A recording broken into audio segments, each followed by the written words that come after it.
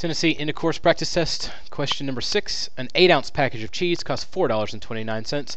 What is the closest to the cost per pound? Now this one is pretty easy to do. I'm going to need my conversion chart, or it's possible that I'll need my conversion chart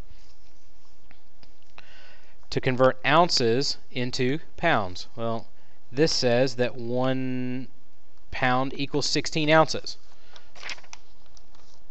So a really simple way that you can do this one, since they're only changing ounces to pounds and the dollar stays the same, is I'm going to just create a proportion for myself.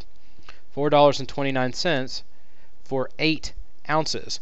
Now I know that 1 pound is 16 ounces, so I'm going to do that over X.